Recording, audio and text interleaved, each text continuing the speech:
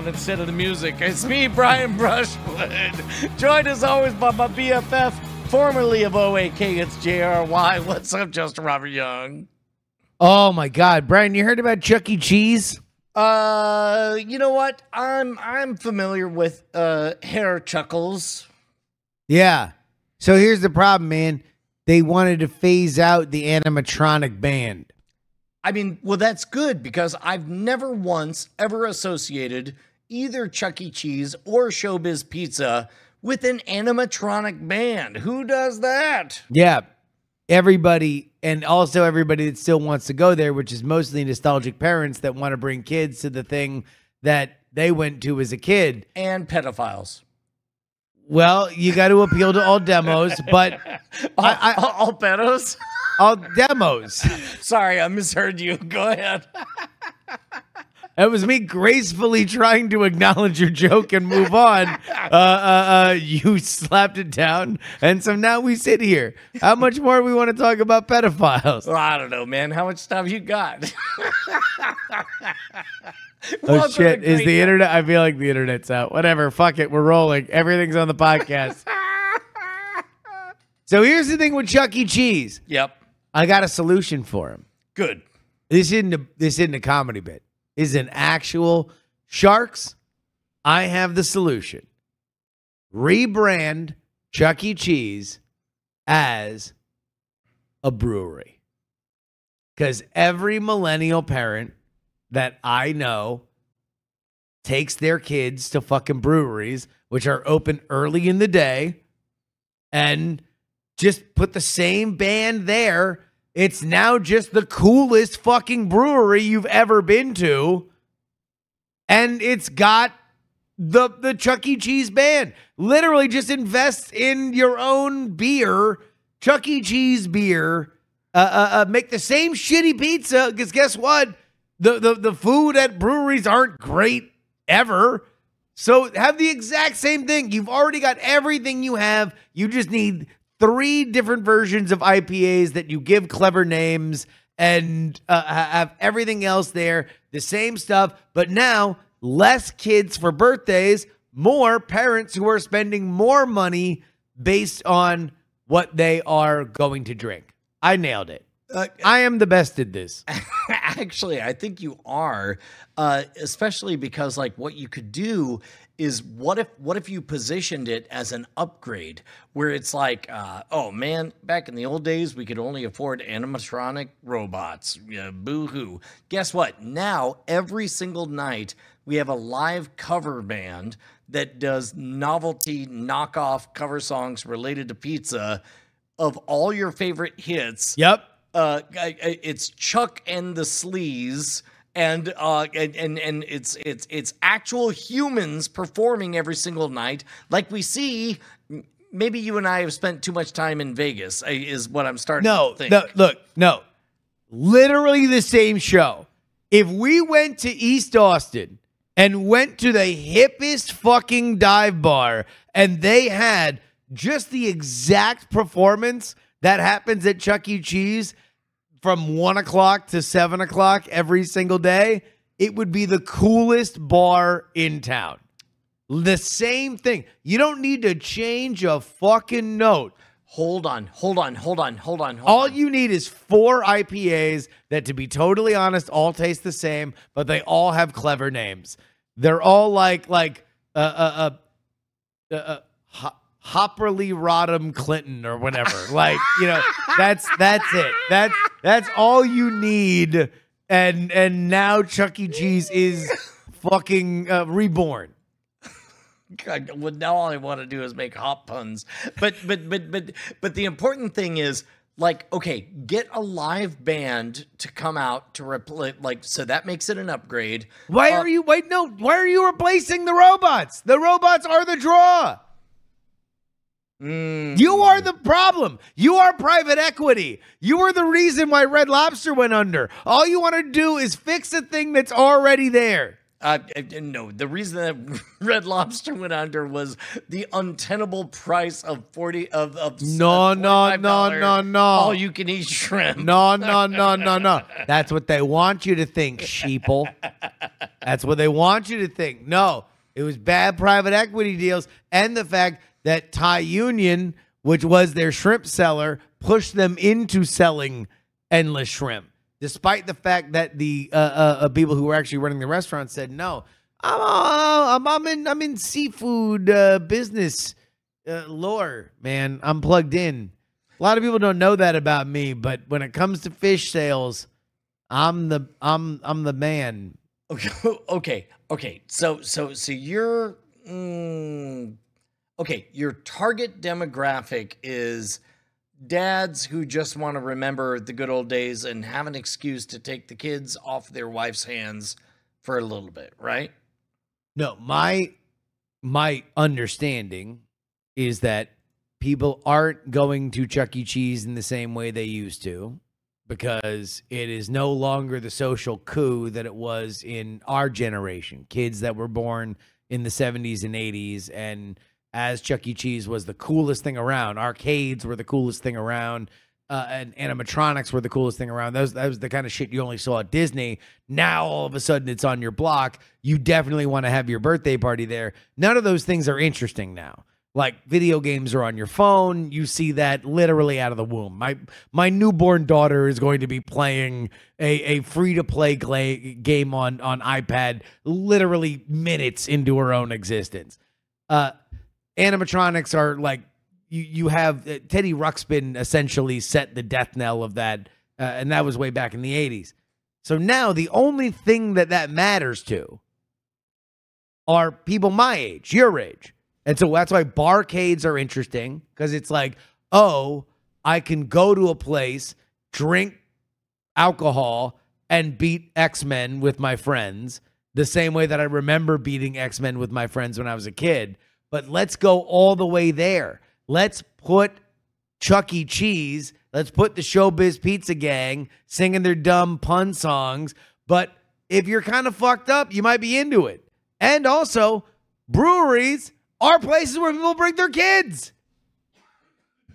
I mean, yes, 100%. As a matter of fact, there's a number of places that, like R.I.P. Nutty Brown Cafe used to be one of those. Still resentful that we never got to see the last performance of Huey Lewis in the News. Yeah. Okay, so there's got to be some aspect that we shake it up with, right? Okay. Let's go. Well, what are you pitching? When I'm pitching, you can't replace the robots. I'm sorry. The robots are there. They're there. Change what the robots are singing. Now they're just doing straight covers of wet ass pussy. Okay. Yes. Dirty songs from the robots you remember as a kid. Hold on. How about this?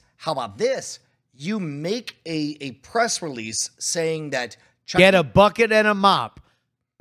Chuck E. Cheese is back in adult form. Go ahead.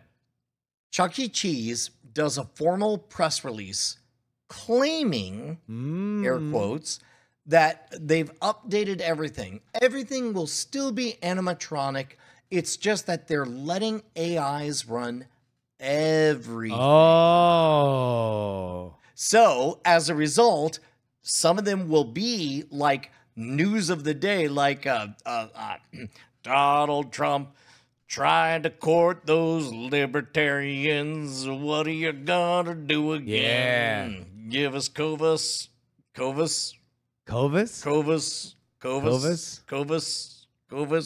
And then all of a sudden, like, I don't know, drones fly out or some shit. But my point is like lean into the AI thing and then make that part of the story where every single night it's different. Isn't that the thing with Five Nights at Freddy's? This is Five Nights at Freddy's. Yeah, this is created, but like arguably kind of cooler and less murder. Introduce yourself so people who have never heard your voice know who you are. Hi, folks. My name's Nathan. I'm resident tech. Okay. Yep. He definitely got rid of the echo. Thank you very much. Hey!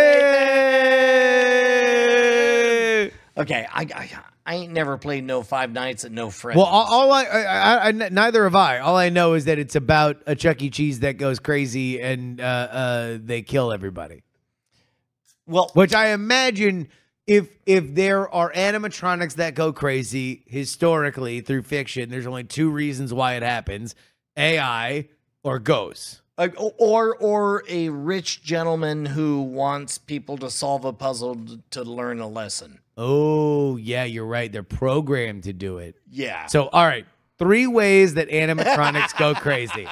A billionaire who's programming them to do it, AI, or ghosts. Are we sure we can't think of any other way that animatronics go crazy? Well,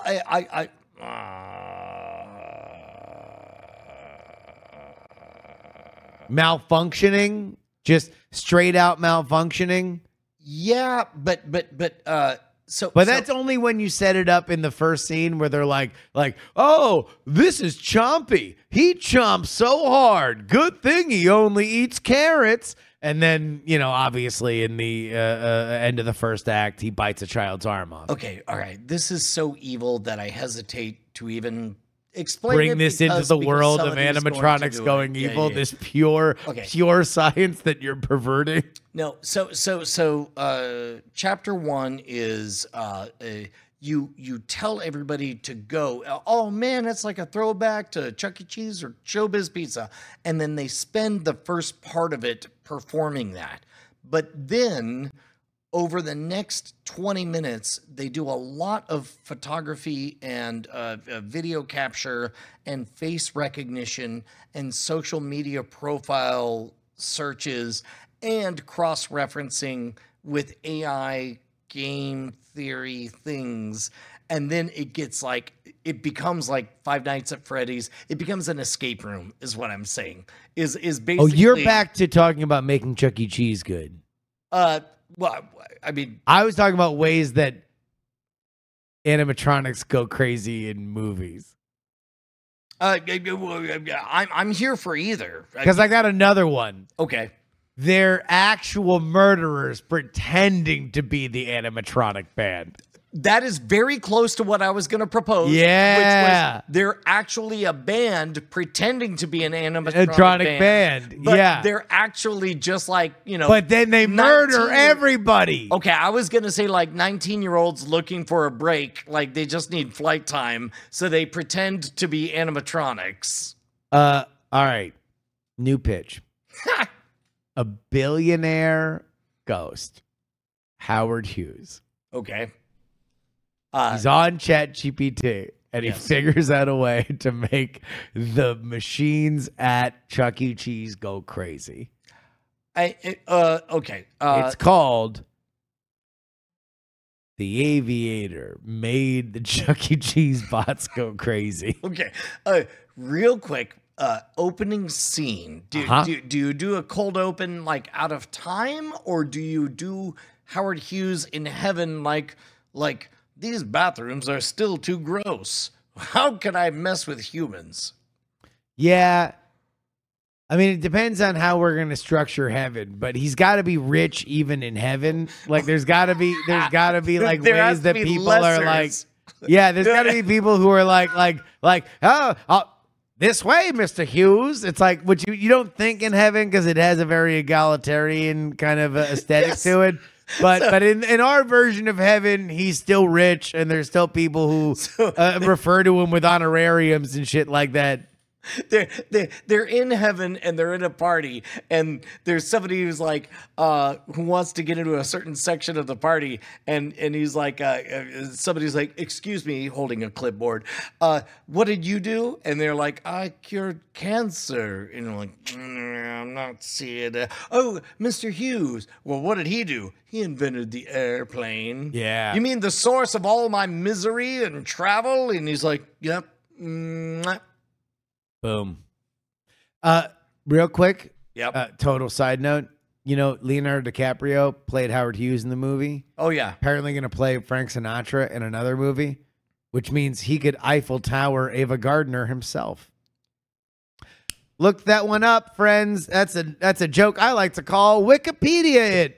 Anyway, no, we're moving on. It's not funny if I explain it. It's not funny if I explain it. No. It to be honest, there are times I hear I felt just now like I was in the presence of Dennis Miller. I felt like a joke was so smart and so good that I couldn't possibly get it. And normally I don't get to stop. You know, Dennis here's Miller. the thing. Here's the thing. Leonardo DiCaprio. He's gonna play Frank Sinatra. Did you hear that, babe? Did you hear that? Yeah. Played Howard Hughes in The Aviator, which means he could have Eiffel Towered Ava Gardner himself. I don't want to go off on a rant here, but thank you. Listen here, cha-cha. Thank you for indulging me. Because I will never have this experience in real life. Thank you for cosplaying me interrupting. Okay. Where are your buttons? Which Did you lose your buttons? Oh no, you got your buttons. Oh yeah. Show off your buttons. Go full screen. Go full screen and show off your buttons. Let me show you my buttons. First one says afuera. Afuera. Second one says abolish the TSA. Well, those are really emotionally and politically charged buttons, Brian. What do they mean? You know what? I don't speak English, but I do know that afuera means hooray for my genetically identical dogs. ¿Por qué? Do you not know the story, Nathan? No. What? Really? Cue up the video. Cue up the video. All right. I went to the Libertarian Convention to cover it over the weekend in Washington, D.C., in the Washington Hilton, which I didn't realize was nicknamed the Hinckley Hilton because that's where John Hinckley shot Ronald Reagan. Anyway, in the basement of the Washington Hilton is a charmingly retro, which I don't know if it's retro futurism because they remodeled it or if it's literally just like that because it's how it's always been like that. An awesome place for the Libertarian Convention, which was the exact same way you would imagine any convention back in the 60s. It looked amazing. The only difference was it was vape smoke instead of cigarette smoke. And there was a bunch of cool stuff, but I knew that there were two things that Brian cares about. Number one, abolishing the TSA because he is a principled constitutionalist who believes that that is an organization that should not exist. And B, the fact that there is a viral video with Javier Milei, the president of Argentina, who is about as staunch a libertarian as exists on the global stage. Also has 5 genetically identical versions. He of loves the same his dogs. dog. He loves his dog, and so he's cloned his dog 5 times. He's a former football player, soccer for Americans, and rock star. He's got a silly hair. He's got a cool 2 thumbs up pose that he does whenever he takes a picture. And he is a Rothbardian von Mises disciple in terms of libertarian thought. But this is the video. If you are watching us on YouTube, you'll be able to read the subtitles. If you are only listening to us, I swear to God, I hope you speak Spanish. But just know that all the words in between afuera are different organizations that were a part of the Argentinian government that he was promising he would get rid of. Ministerio de Cultura, afuera. Wait, Ministerio pause de it, pause Ambiente y it, pause Desarrollo it. Sostenible, afuera. Pause it, Ministerio de pause las it. Mujeres Hold y on, I'm Género y working on Diversidad, afuera. Apparently Ministerio de Obras the Públicas, internet is shit. Afuera. I can't. I literally can't Ministerio de connect. Ciencia y Tecnología I y can't Innovación, stop it. afuera. I'm sorry. Ministerio de Trabajo, His Empleo power y is Seguridad too Social, strong. afuera. I Ministerio de Educación, cannot. Your ability to stop. Afuera. Afuera. Go on. Afuera means out. Anyway, go ahead. afuera. Ministerio de Transporte, Ministry of afuera. Transportation. Ministerio de Salud, Ministry of Health. afuera. Ministerio de Desarrollo Social, Ministry of Social Development. afuera. Se acabó el curro de la política. ¡Viva la libertad, carajo! So the thievery of politics is over. Long live freedom. And that motherfucker got elected. And so far, things are going well. He is very popular globally We'll see whether or not it lasts. But there we go. Brian's got the button. Afuera! He did nutty things like I believe did he declare that like the U.S. dollar was the new currency of Argentina? I know that was what he was running on. I don't know whether or not it has happened yet. I know that he has cut a lot. He has afuera a bunch of those organizations or a bunch of those ministries, but I don't know if he has repegged the Argentinian peso to the dollar, which was something that he wanted to do. So, folks in the chat are asking if this was a "we're not wrong" topic, and that makes last Wednesday it was. As a matter of fact, that's what I wanted to ask about. Like, you had a live show, right? We did. That was not part of the live show. That was part of the show that is out now. But yeah, the live show we did. What did we do? We did Samuel Alito's flags. I love giving the outside view and finding out how little I know. Hold on. Okay. Let me reset it. Okay. In the words of the Pope, we dealt with Samuel Alito's flaggetry. 3, 4. Shot. So if I read the stories right from the headlines, no shit, it was flagness. It was flagness. That was it. Flagness is what the Pope said. Flaggetry is what me and my friends say. Anyway, go on. Okay, if I read the Can headlines, I get another one of these, Nathan? You know what? Let's go all the way. One for me as well.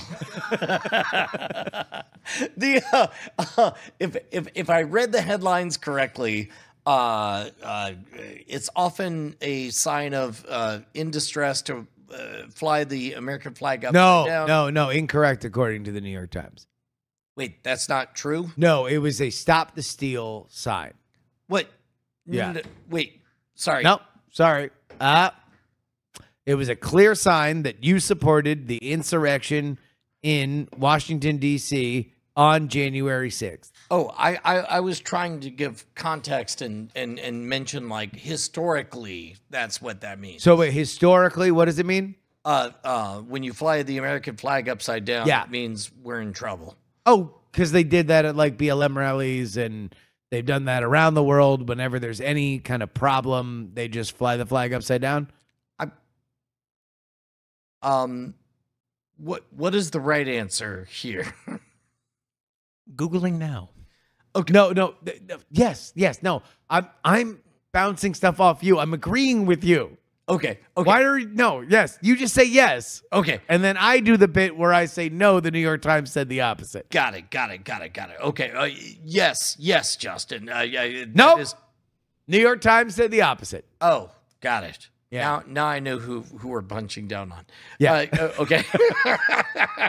I feel better now. I don't mind being in a mob punching down. I just want to know who. Yeah. But I believe the defense Samuel Alito said was, "Yo, man, my wife. Am I right?"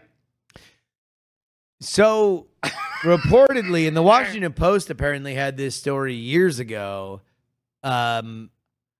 There was a fight in the neighborhood, and there was a neighbor that had a sign that said either "fuck Trump" or something equivalent, and the Alitos partly felt that it was an issue because it was also just ginning up like people that would come to protest in front of their houses, and other people in the neighborhood were getting upset about it. And so his wife, according to both the Post and the New York Times, the wife said that she hung it upside down as a way to signal against the neighbor. But according to the Times, totally unconnected from the fact that they're going to rule on something involving January 6th next week. Totally disconnected from that. They decided that it was a "we support January 6th" insignia.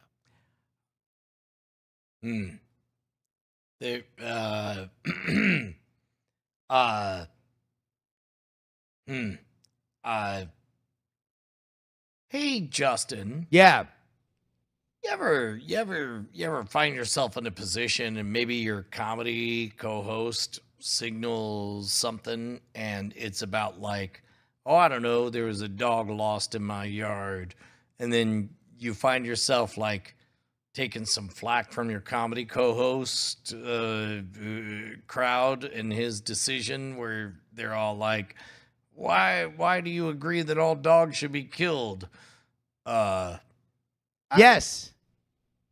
I'd imagine that it's possible that somebody's partner might do something that wasn't on your behalf. I agree. Afuera!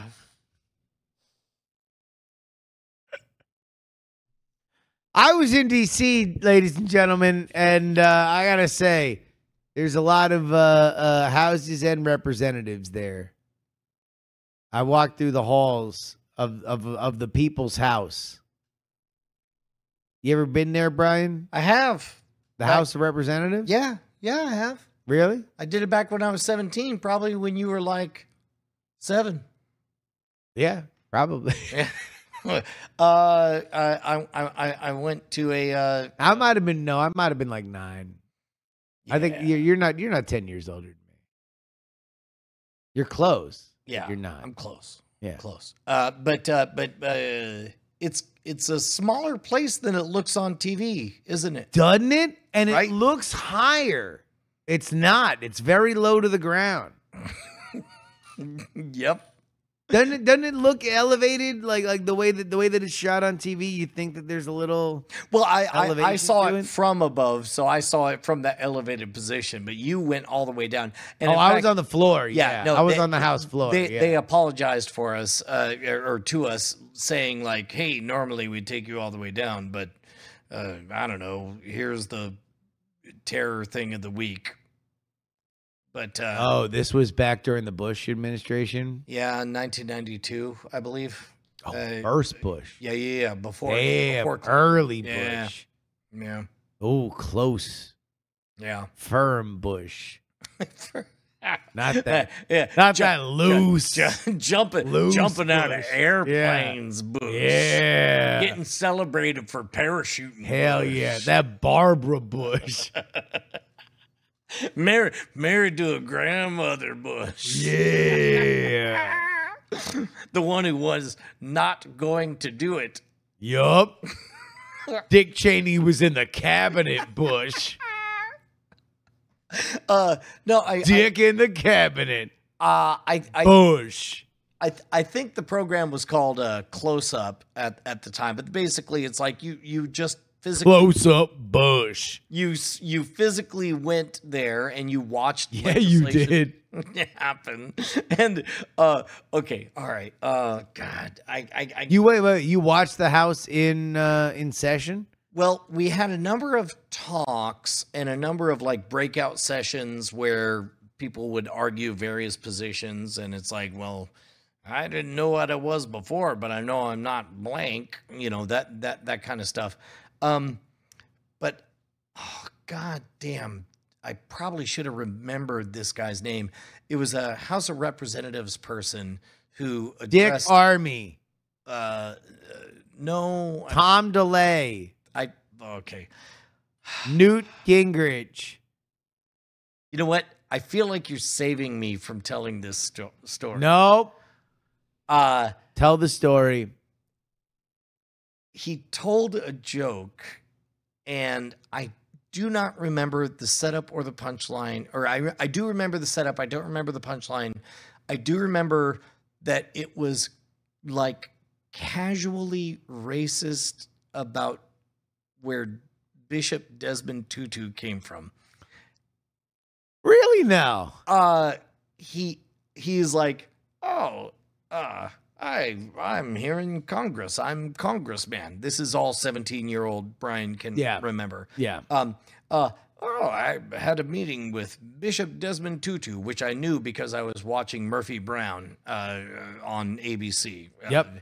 and that was an often punchline or whatever. And I Because knew the that- vice president had already called her a whore. Dan Quayle, Murphy Brown, Wikipedia it. Move on. Okay.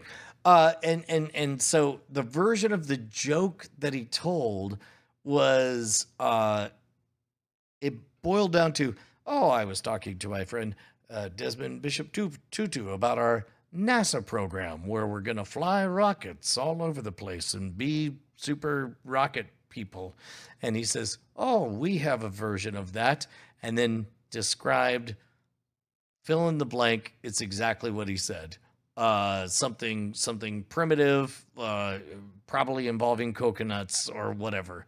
1992, different world. It's as though it was 42 years ago, Justin. Damn. No, 20, 30, No. 32 32 years ago. 32 years ago. But from 1992, 32 years from then would be 1960. So how would the joke have sounded then, Justin? I'm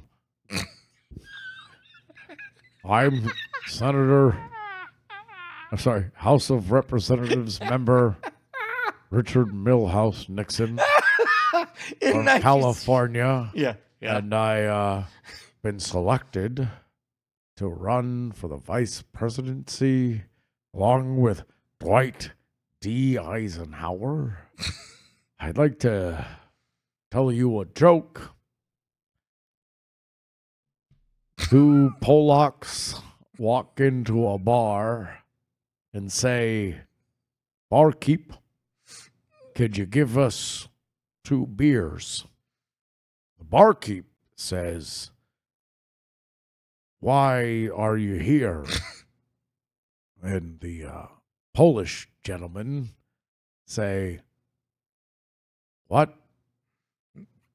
And then they fall down because they can't comprehend reality. This is a joke to endear me to the population in 1960. Polish people will randomly fall down. Mr. President. No, sorry, I'm just a House of Representatives member. I'm Representative Nixon from California. Representative Nixon. I'm yes, you with the haircut. Go ahead. Hello, it's me, Ronald Reagan, noted Democrat. No, at this time. no, you're flirting, but go ahead.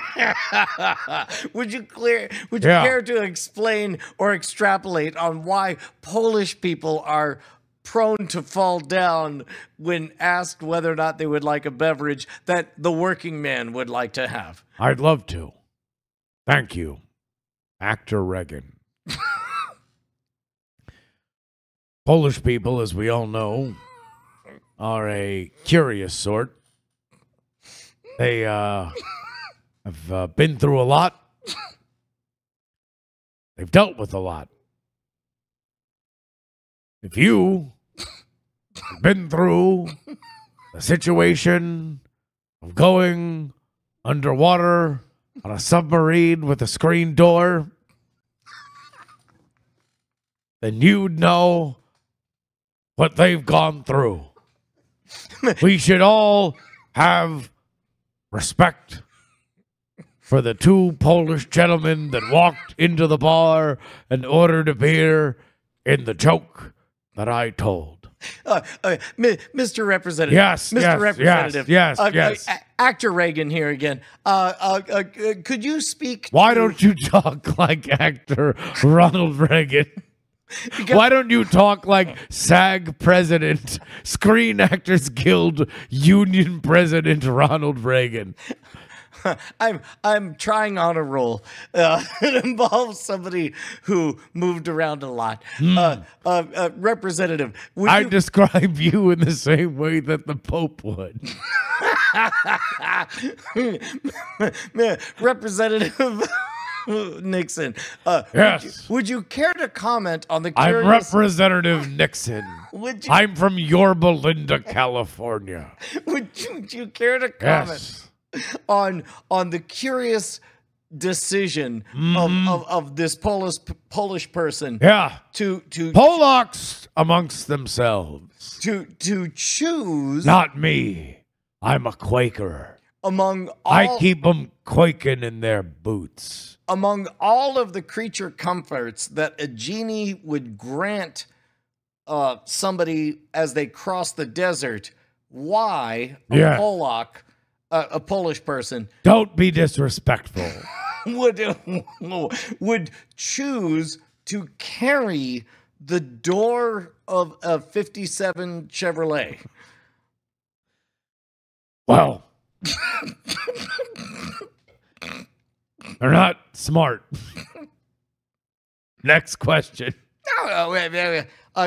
Representative, if I may, per my pro-union newsletter, we recently covered this story, and I do believe a genie showed up and offered a union member, a non-union member, and a Polish person comforts as they were to make a 100-mile trek across the desert. I'm sure you read the story, Mr. Representative. No, I look forward to hearing from him. Okay, well, the genie asked all of them, and first the union representative said, I would like a lot of water because it's going to be very dry on this 100-mile trek across the desert.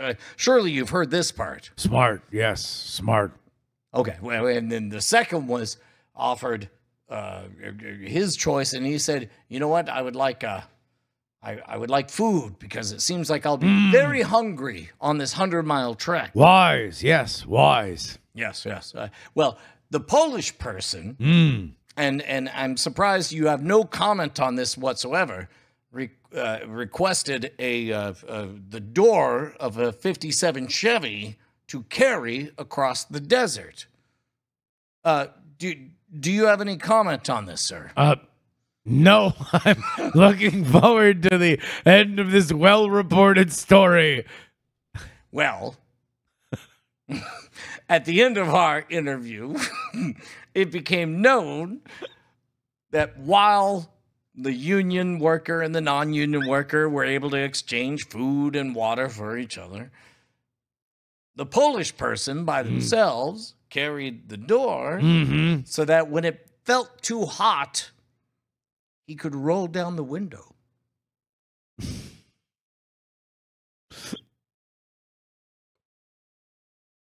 Have you any comment, Representative Nixon? Wise.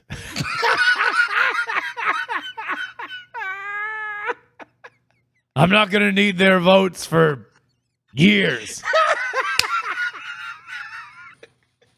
And depending on when we are in 1960, it'll certainly be 8 years before I have to be at the top of the ticket. I mean, I lose this year. I'm spatially self-aware Richard Nixon. I have crocked life in fullness. I have transcended space and time. That is it. I'm Dr. Manhattan. I have more of these humans and their human concerns.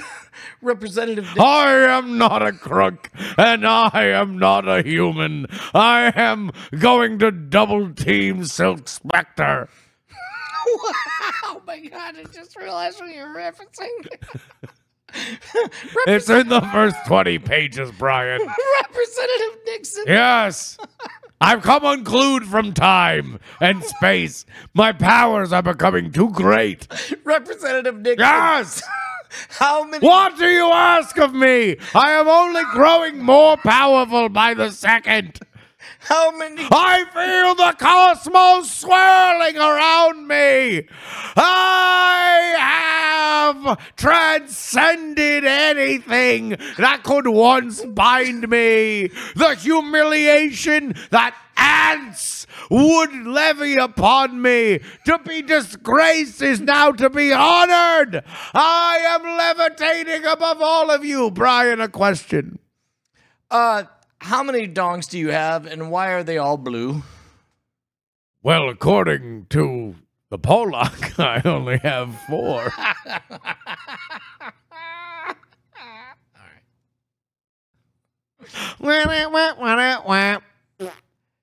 Patreon.com/great night.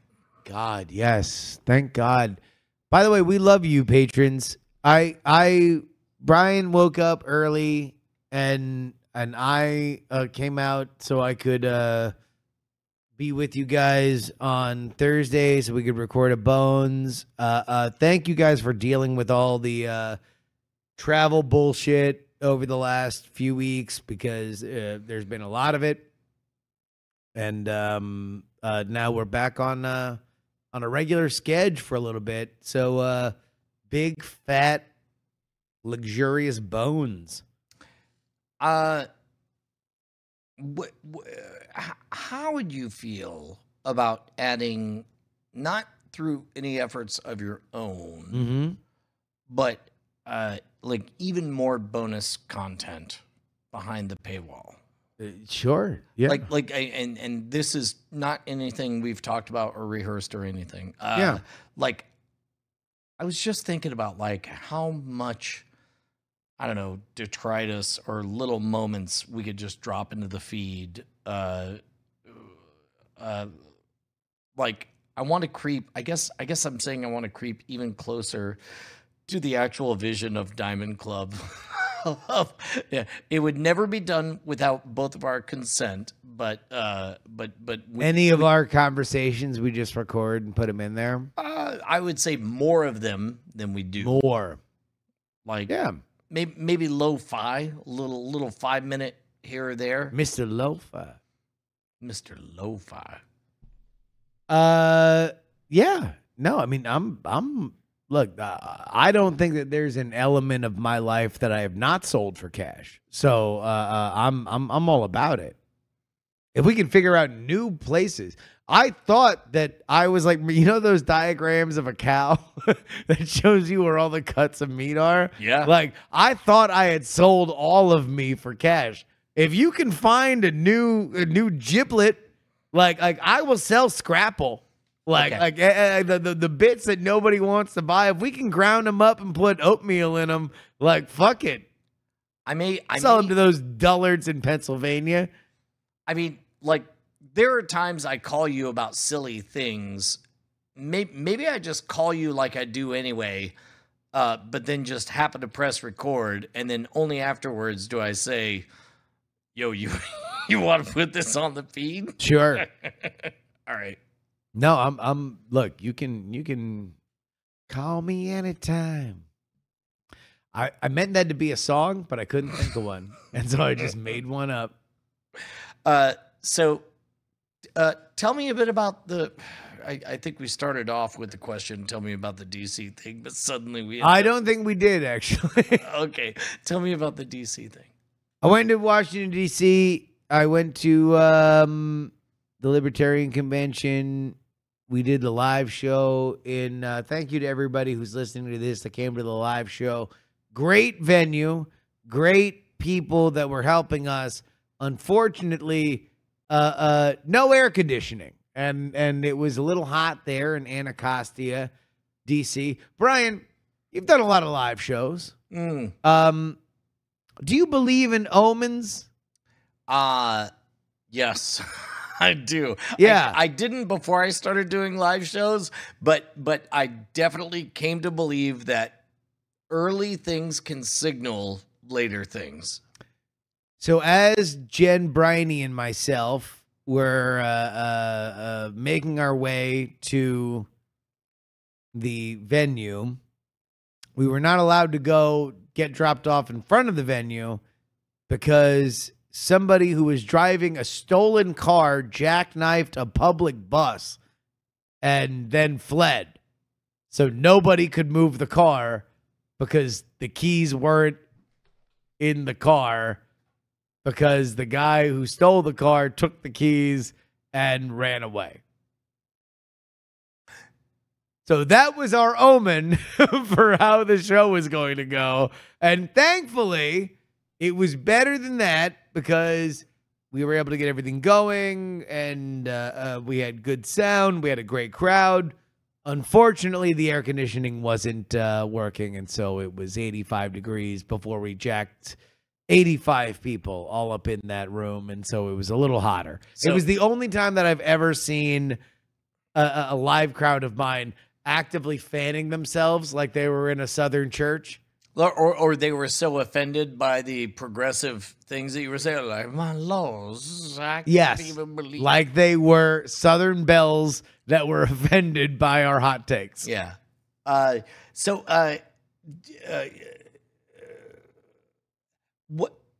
What can you tell me about the makeup of the crowd? Like were these all hardcore We're Not Wrong fans, or were any of them like, I've never heard of your show, but my friend says I had to come see this? It was I mean, obviously as to any live crowd, it was 99% people that were longtime listeners of the show. I think the only person that came up to me and said that he wasn't a regular listener was a dude who was a regular listener of DTNS and Frog Pants. And so he knew me from other stuff and so came out and then came out after the show. We all had a good time. Drank it up. It was a nice time.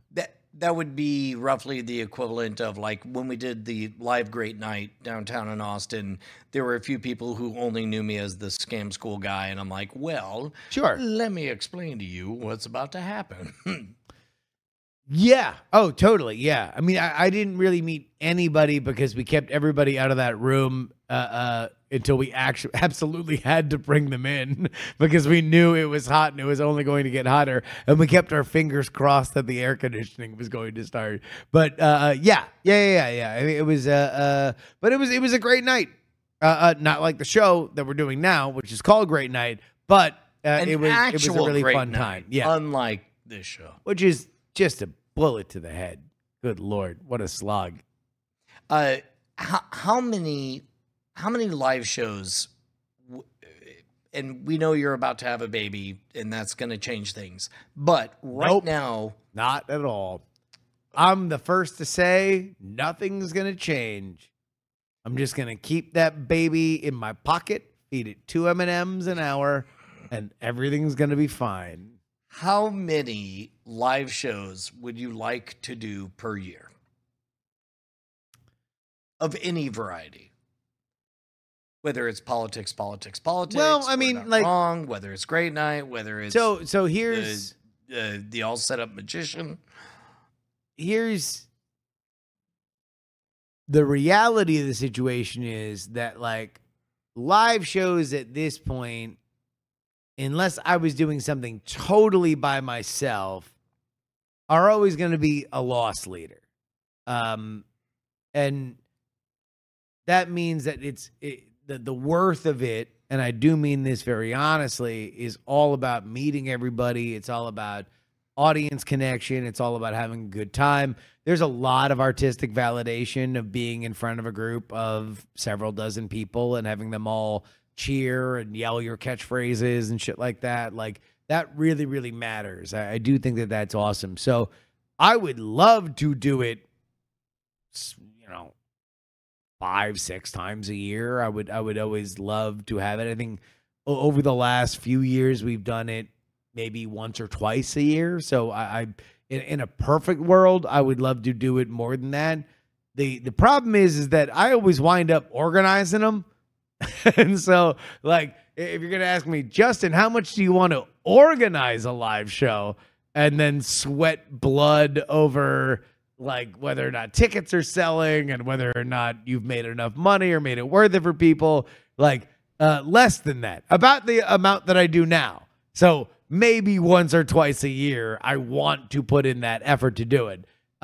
If people were just booking me to do it, then that's actually no. You want to know what? Because if you put it like that, then I got to count like Scoop Fest, amazing, super great.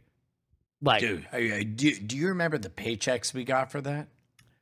Here's all I know is I got to insult the hosts for fucking a month and a half in advance, and then I spit beer in their face, and then yeah, I got to suck milk out of a fake udder on a man's leg. Like it was legit. That shit was amazing. It really was. It really, really was. And in fact, I want to retract me even pretending like doing that kind of stuff isn't the best thing on the planet. Same thing for Dragon Con and all of that stuff. But that's all examples of shit that I don't have to organize. Yeah. The shit I have to organize, that's like, oh, good God. Now, I love doing it. It's really fun. And I always know that everyone's going to be taken care of because I've made sure of it. But, yeah, that's, I don't know. I guess now if I were to really count it up, I probably do about what I wanted, which is like 5 or 6 a year. I probably do 5 or 6 live things.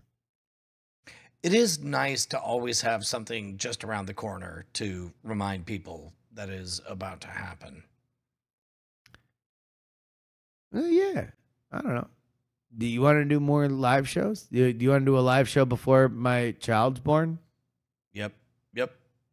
I want to call it Make a Live Show. Make a live show. Yeah, Make a live show. Actually, I'm suddenly uncomfortable with this. I don't mess around with accidentally saying things that could haunt me. Like what? Well, no, go ahead. Do it now. We want to have it recorded. I once swore on my family that I would meet up with somebody, and then I didn't meet up with them, and then my dog got run over by a car. And now, despite being a hardened skeptic, I don't mess with that. Yeah. It's straight up voodoo. It's irrational. I understand it. No. I get that because one time, I don't talk about this a lot, but this was years ago. My grandmother got run over by a reindeer. God damn it. God damn it. No.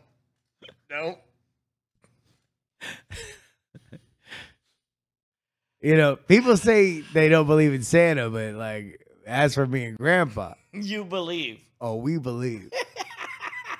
Oh, we believe. That woman's dead, Brian. That woman's dead. She lived through the Great Depression, Brian. She lived through the Great Depression. Dancing marathons is where she met her husband. She was run over by a reindeer. By the way, Chrysler's worst product ever. The Chrysler reindeer. Nothing could stop it. If you get into a fight with another car, this one will win. That was an Elon Musk joke. What? That's a literal line from the Cybertruck thing. If your car gets in an argument with another car, It'll win. it'll win. Oh. Yeah, which made people afraid of the Cybertruck. Yeah, it does look like an unrendered car from a PS1 game, which is its own level of intimidation. Which, by the way, I didn't hear anybody saying about the Batmobile. Apparently, it's fine when you're a billionaire, but not fine when you're a billionaire. They should have had Morgan Freeman announce it, like they did in that movie, and then Christian Bale would say, "Does it come in black?" It's apparently fine to scrub all communications through an entire metropolis when you're a billionaire, but not when you're a billionaire. Nope. Wrong. Fucking wrong. Wrong. I just want to shit all over Batman. I'm sorry. You want to wait? No, but that wasn't the first Batman. That was The second Batman. No, I think when did the third Batman? No, when he it fucks was with all the The Dark Knight. It was the second one. Second one? See, the key to being a great detective, Justin, Yeah. is just illegally monitoring everybody's communications. That's all you have to do. seems like a good way to do it. Well, it certainly makes you a great detective when Yeah. you just, monitor everybody's communications without their permission. Oh, look at illegal. vigilante gatekeeper Brian Brushwood. Oh, no. Oh, you can only break these laws. These laws are cool to break. These laws, don't break them. They're my laws. No, vigilante. Guy who breaks laws to bring justice, don't do them. These laws are fine. Okay. Assault, I, okay. I like where this is headed. Kidnapping, fine. I like where this is headed. Don't spoil my cell phone, I Batman. I need a name for my character and a look. Let's Everybody workshop at it. the Libertarian Conference. That's the name of your character. Everybody I met, every delegate at the Libertarian conference. Vigilante gatekeeper. Kicks in the door like, what's happening? She's like, I'm exchanging money for sex. And I'm cool. Yeah. Flies over. Let's. What are you doing? I'm manufacturing meth. Okay. Is it within your lease? Well, that's a civil. No, suit. do it in the Batman voice. What are you doing? I'm making meth. Is that in agreement with your personally civilly agreed upon lease? No, I'm just squatting here making meth. I'm selling it to children. This seems like a suit for civil court. I'll be on my way. Flap, flap.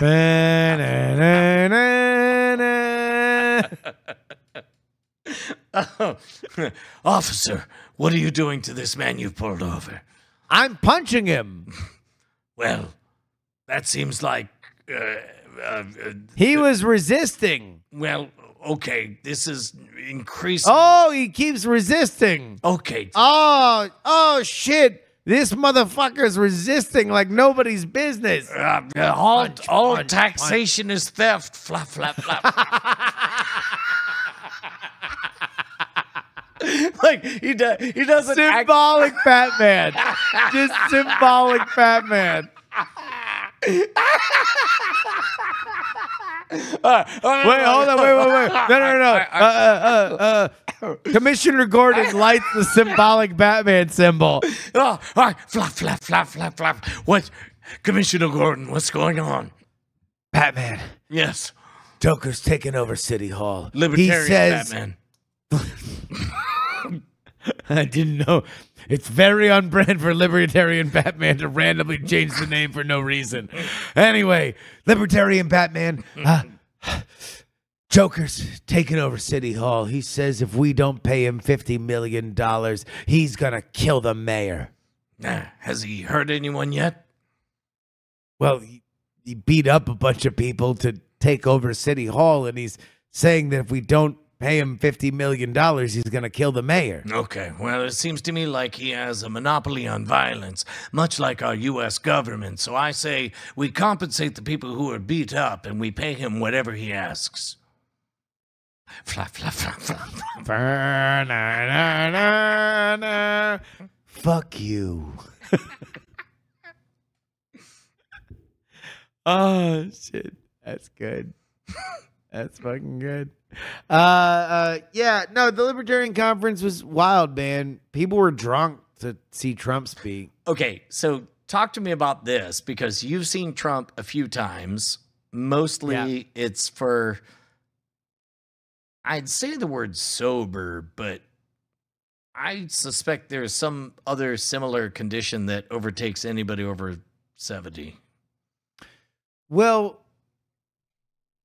if there is beer sold at Trump events, it is not the number one thing that is happening. Like in the same way that, like, if you're at a county fair, like, yes, people might be drinking, but it's not a drunk event. It's mainly right? funnel cakes.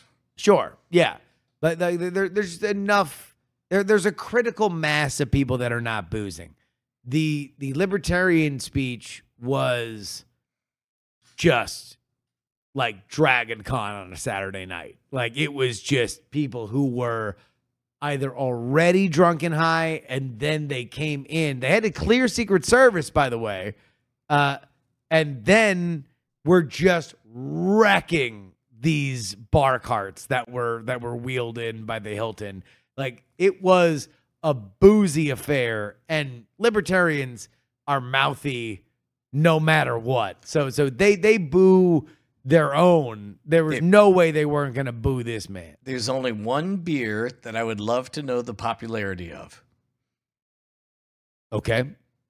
And I bet you can guess which one. I can't, and I don't know because they were all in clear cups. Okay. It was Bud Light. Oh, no, I don't know if there was.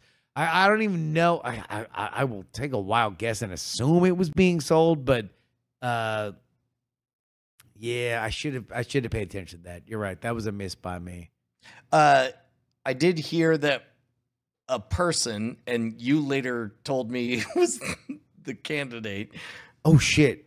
All right, here. Let me go ahead and say what you know about this person. Okay. All I know is that somebody was giving a speech. It was just like, anyway, I gotta go, and then just left. And then everyone was like, that was a really weird speech. And then they were like, well, it was a presidential candidate. And he did later admit that he had taken a gummy at the Libertarian Convention. Michael Rechtenwald, otherwise known as the anti-woke NYU professor. If there are any... Oh, he's anti-woke, if by which you mean awake, because that dude went to bed. Well, yeah. So he is, if there are any Timcast fans, he is a regular person there. He was somebody that was tipped to be the nominee for the Libertarian Party, mostly because he was backed by the Mises Caucus. That is the ascendant caucus within the Libertarian Party. Brian, go ahead and check your email there. Okay. In the meantime, it took me a while to find out, like, kind of what the Mises Caucus be like. Yeah, I mean, look, this can be a 30-minute conversation or be a 1-minute conversation. The Mises Caucus essentially just understand to be the very online, very culture war focused element of the libertarian body politic. But they have been well organized enough that they have taken over a lot of the delegate slots of the Libertarian Party. And so when their pick for party chair got elected on Saturday, it seemed like fait accompli that their nominee would be who got the slot at the end of Sunday. So it's Saturday night. Donald Trump is about to go on, and as negotiated by the Libertarian Party, they had a few slots to speak before. Angela McArdle comes out, and she speaks. She's the recently reelected chair of the Libertarian Party. Dave Smith speaks after this, but in the middle is Michael Rechtenwald.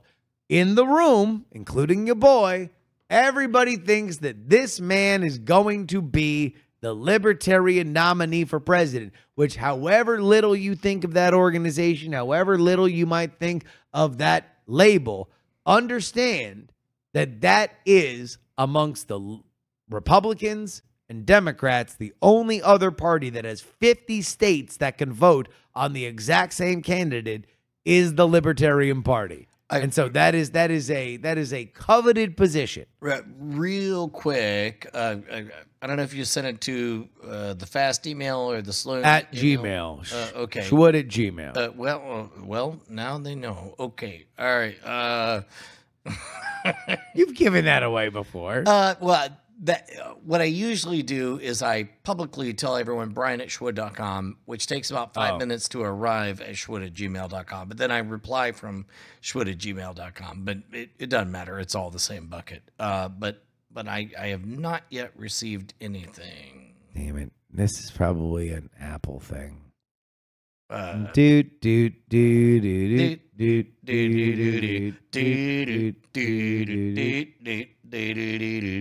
Isn't it nice that we both sync up?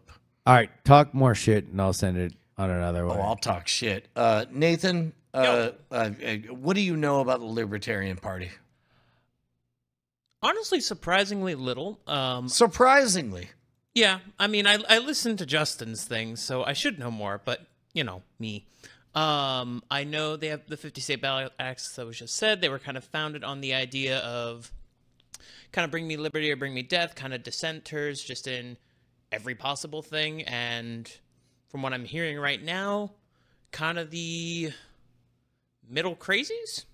Well, there is a case to be made, and I thought this was interesting because I always thought, like, every time I voted third party that I'm essentially throwing away my vote for essentially a vote for none of the above. But I heard a pretty good case made by voting consistently, you know, in the middle or being independent.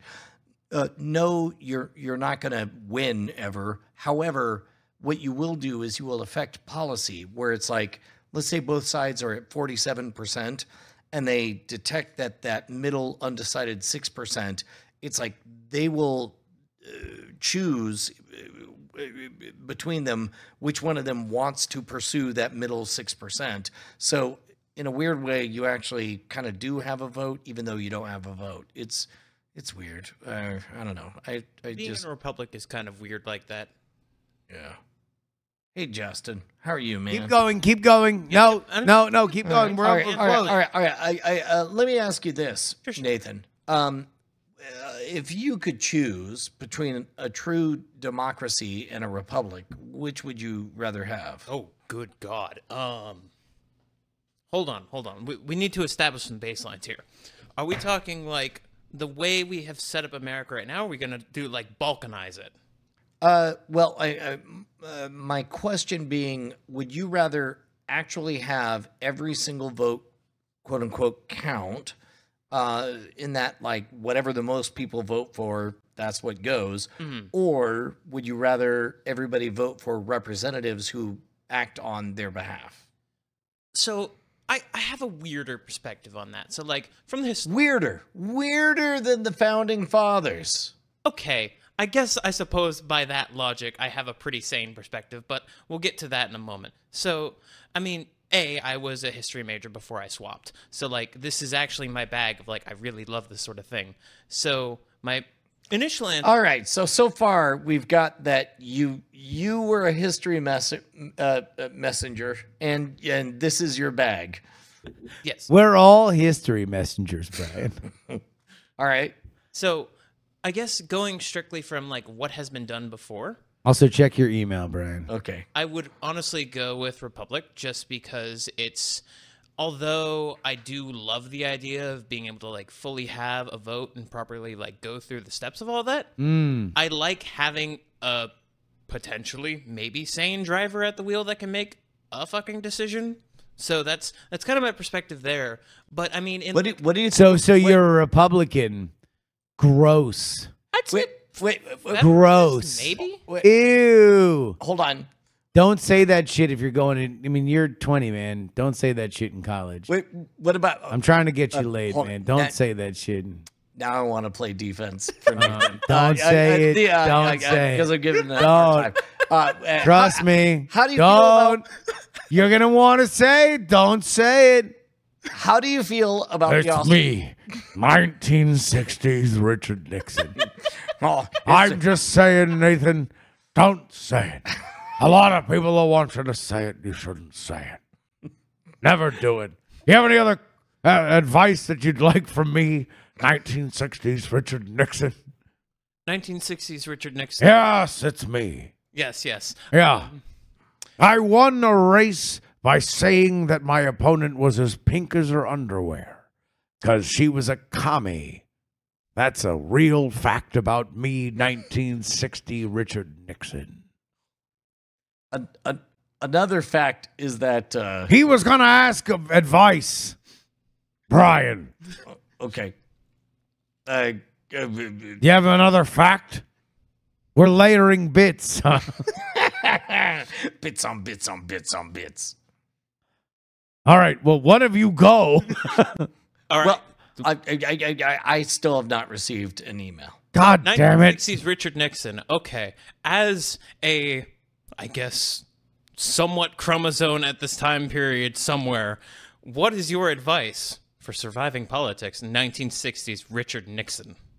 Well, since I'm unstuck in time, I know I didn't fucking do it in 1960. Thanks for bringing that up. You're welcome. I was vice president for 8 years. And then If you had listened to Raise the Dead, you know this I'll shit just already. read the history. God damn it. I got my fucking legs stuck in a door, and then I showed up looking like a pile of shit on television, and everybody made fun of me to this day. I'm 1960s Richard Nixon, so don't do that. Okay. So, I thought I was giving you advice about college. Okay. And that was the bit. Don't ask me about my life. I live a haunted existence, living in my own failures for infinity. okay. 19. Why won't this fucking email work? I'm trying to send an awkward video of Michael Rectenwald to Brian Brushwood, and it's being a piece of dog shit. Now, if I'm not mistaken, Mr. Nixon, you sound a little bit like a familiar character on this show right now. What? No, what? What do you... Are you just pointing out that I have a limited range in impressions? I mean, I thought I was opening up another way to kill time while I wait for your email, but we can go that route. 1960. No, what are you talking about? I mean, have you ever sailed a boat, Mr. Nixon? Totally different impression. Okay. Do you think that I'm Captain Morgan? No, I think you might be related Because to this, him, this, Brian. Totally different impression. If I'm Captain Morgan. Well, I know. Why would you think that I'm Richard Nixon? Hey, Captain Morgan. We're totally different people. I know. If we were different people, how would we do this bit? I know. I'm a teetotaling man who's been unstuck in time. I lost the 1960 election and then completed the ultimate comeback in 1968. Well, I'm Captain Morgan. I was a real person. And then I flew the 7 seas. Did you say flew the 7 seas? No, fuck you. You fucking piece of shit. I was glad I voted for Kennedy. Well, I will never. Haldeman was right. Fuck you! Representative Nixon, it's me, Agent Reagan. No. You said teetotaling. That's not consistent with the reputation that I know of Richard Nixon. Far as you know. Yeah. Oh, okay, yeah, because I recorded everything. You want to know who put those things in? LBJ, your best friend in Austin. I don't know. Yeah. So 1960s Richard Nixon. Yes. You mentioned giving me some advice for college, correct? Yes. So, how do I do politics? God damn it. in Why college? won't this shit send?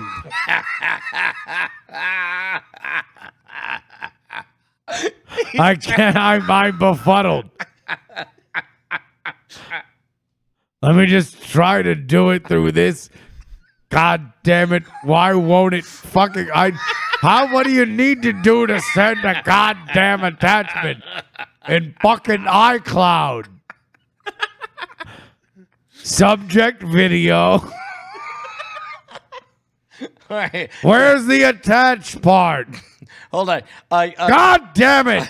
I Send video. Representative Nixon. Yeah. I believe we're downloading it right now. Wait, you got it? Yes. Oh, well, how the fuck did you tell me? Because it just happened. Here we go. Let's take a little look-see at what we got here. Oh, look at this. Wait, hold on. Wait. Pause it. Reset it, and you have to have him on screen because, again, this is right before Donald Trump. Which is going to be the time where the most media and the most amount of people are in that room because they're going to do stuff afterward. But this is the only slot given to somebody that had a shot at the nomination. It was assumed to be him being the leading person to do it.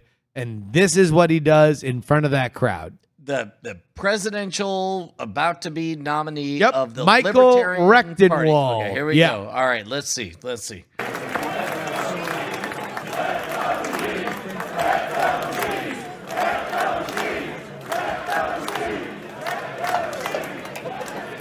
All right, so far we've seen like 5 fist bumps and Wait, what the fuck is happening with this? I don't know. It's glitching out, but I definitely saw him. No, because you need to watch it in full frame to understand how awkward it is. Okay. If it glitches out, it's going to overwrite the awkwardness. You have to sit with it. Okay. All right. Well, here, let me try this. Instead of going full screen, I'll do this, and I'll just sort of move this. Nope. How about this? There we go. We like this? Yeah. Okay. We all right, love it. All right. We want some more of it. You won't believe what color his skin is and whether or not he's wearing a suit. But you won't believe the number of times he pumps his fists as though he's watching Arsenio Hall in 1992. Here we go.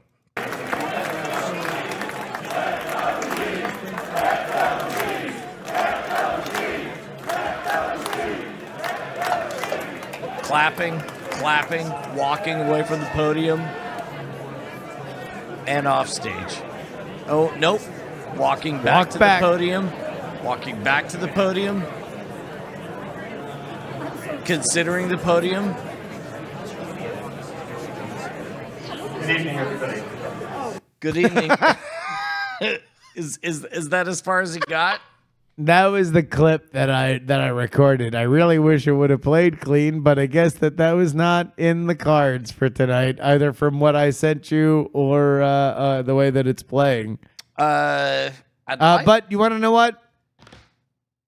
You live, you learn, you lie, you learn, you lose, you learn, you cry, you learn, you cream, you learn, you crop, you crop, you learn, you drop, you learn.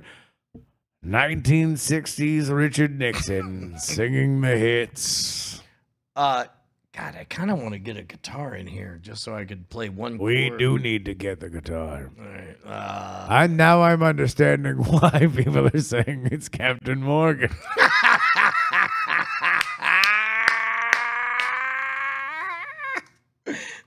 Simple guitar riff.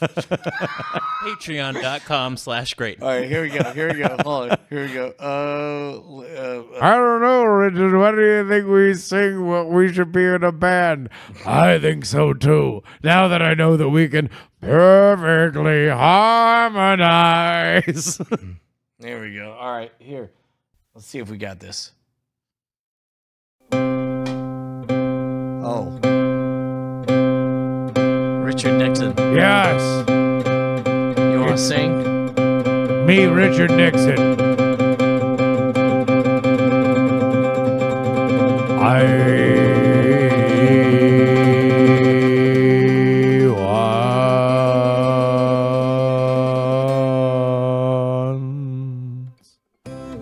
Met Robert Fitzgerald Kennedy. Thus spake Zarathustra. Not the son who had his brain eaten by a worm. All right, look, but the one who had his brain shot with a gun.